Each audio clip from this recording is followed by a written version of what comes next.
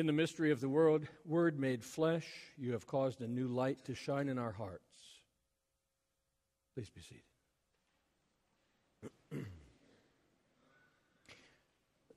The words you just heard in the opening prayer might sound familiar. In the mystery of the Word made flesh, you have caused a new light to shine in our hearts. These words have been recited at the celebration of the Eucharist for each of the last 5 weeks as we've been stepping together through this season of Epiphany. You might recall that this season began with the story of the Magi, seekers from distant lands who witnessed a sudden and startling manifestation of God revealed in human form, the quintessential Epiphany in Bethlehem. In the following weeks, several things occurred: the baptism of Jesus, the gathering of disciples from among working folk in the area, an abundance of miracles, and a preaching that felt new and full of authority. Yes, we've walked these past few weeks with Jesus' companions as they've been transformed in this season of light by the powerful presence, actions, and teachings of Jesus. Today is the last Sunday after the Epiphany. It's also known as the Feast of the Transfiguration, reflecting the gospel selection according to Mark. This is a pivotal moment in the church year. The season of Epiphany bridges most of Jesus' life from the first manifestation of the Messiah in Bethlehem as an infant to the first steps on the way to the cross in Jerusalem. Today we hear 2 accounts of mystical transformation, both of them dazzling in their imagery. Elijah's ascent to heaven and Jesus' transfiguration. In his gospel, Mark describes an unexpected experience of God breaking directly into the world. He starts to unfold the story in a straightforward way. Jesus goes to a mountain to pray, accompanied by his close friends, Peter, James, John. Now, they've gone off many times before to secluded places to pray, so this was not unusual. But then something very unusual happened. The 3 disciples watch in amazement as Jesus is profoundly changed before their eyes, dazzling white, shining like the sun, bathed in light. And if that was not shocking enough, they also witnessed the sudden appearance of 2 great prophets from the past, Moses and Elijah, talking with Jesus. Imagine the confusion that these 3 friends must have felt as they saw these apparitions and as they tried to make sense of this startling and unexplainable experience. This scene makes me think of another transfiguration in a different place at an earlier time. You remember that story in Exodus where the Hebrew people were led out of Egypt and out of bondage by Moses? Moses comes into God's presence in the course of their journey to freedom, and he too is transfigured. When Moses walks down from Mount Sinai with the tablets of the covenant, his face is shining so brightly from his encounter with God that his people are afraid, and he has to cover his face with a veil. The term transfiguration describes a mystical moment of radical change, a visible manifestation of the union of human and divine, if only for a few moments. Another story of mystical transformation is revealed in the 2 Kings reading this morning.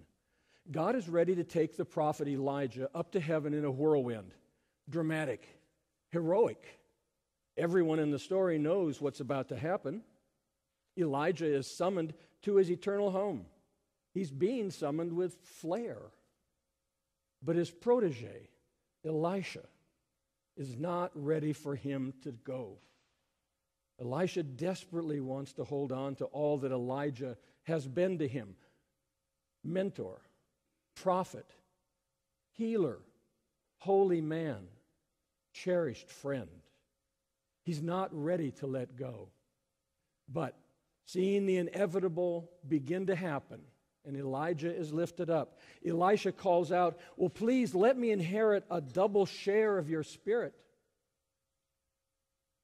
It's touching, I think, and profoundly human that Elisha will not leave his master even as Elijah is being taken up to heaven. He wants to stay with him as long as he can and even tries to accompany him on his final journey. Embedded in these ancient scriptural stories of change and transformation, we hear very personal tales as well of human grief. Elisha stayed with his beloved friend as far as he could until he could no longer see him, and then he broke down in anguish.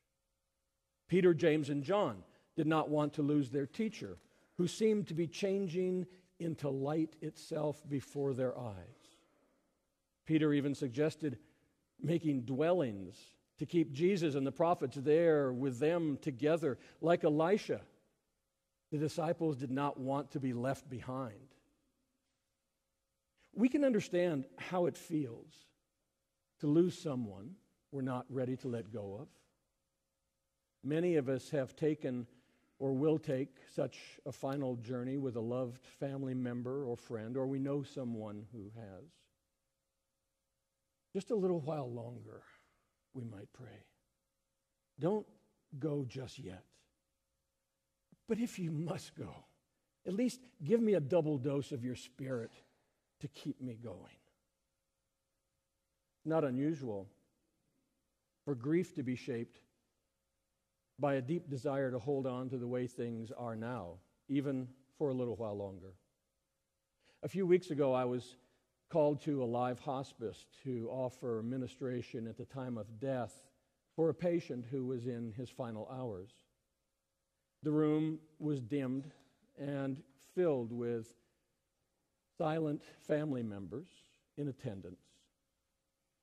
The dying person's spouse was stretched out on the bed, holding his life partner in an enclosing embrace, providing an intimate final dwelling place as his beloved slipped away. Moments of change, transition, transformation, these often take place in the borderland between this world and God's realm.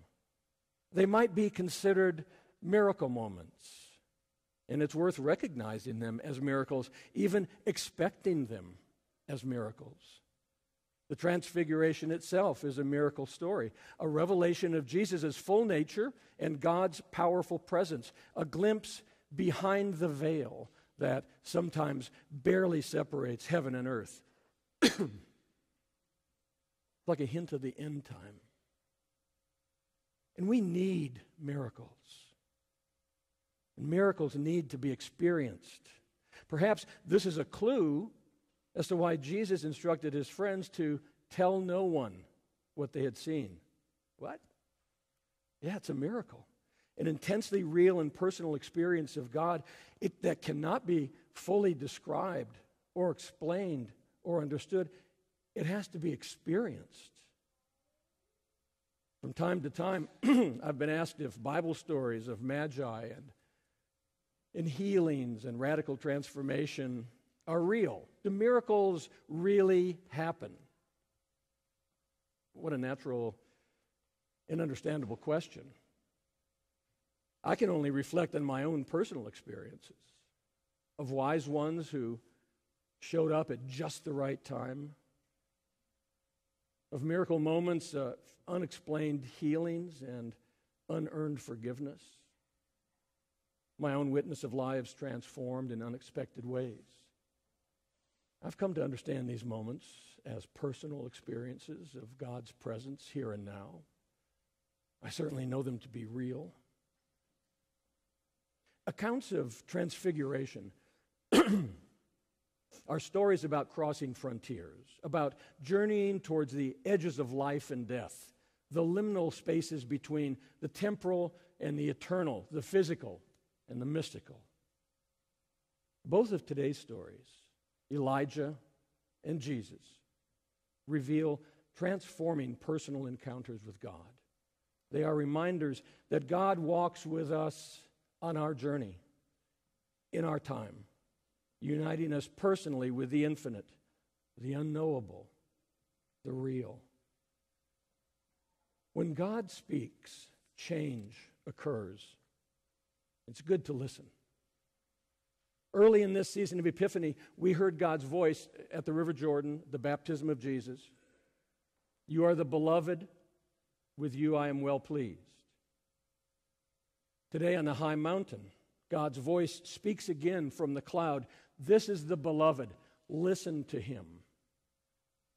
God's voice echoes in our own lives, and it has the power to transform our lives. Listen to him. When everything is going your way, and when everything is going against you, listen to him. When you see need or hurt or injustice in the world, listen to him.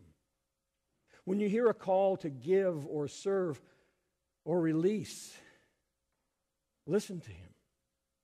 When you experience the need to forgive or be forgiven, listen to him. In the stories of Jesus' transfiguration and Elijah's ascent to heaven, the dead are not lost. The living are not left behind. Grief and suffering are transformed by the inner confidence that we shall be together again in love, as we always have been, as we always will be. The season of light is upon us. The light was breaking in when Moses came down from the mountain. The light was breaking in when Elijah was being raised to heaven, and the light was certainly breaking in when Jesus was transfigured on high ground. Well, that same light breaks in today, and it flows through us. Expect it. Breathe it in. Consent to it. Allow yourself to be changed by it. Our God, you alone are the source of all life and light. You are the fire on the mountain. You illumine all things you love. Kindle your spirit within us, we pray. For alone we flicker. Together we blaze.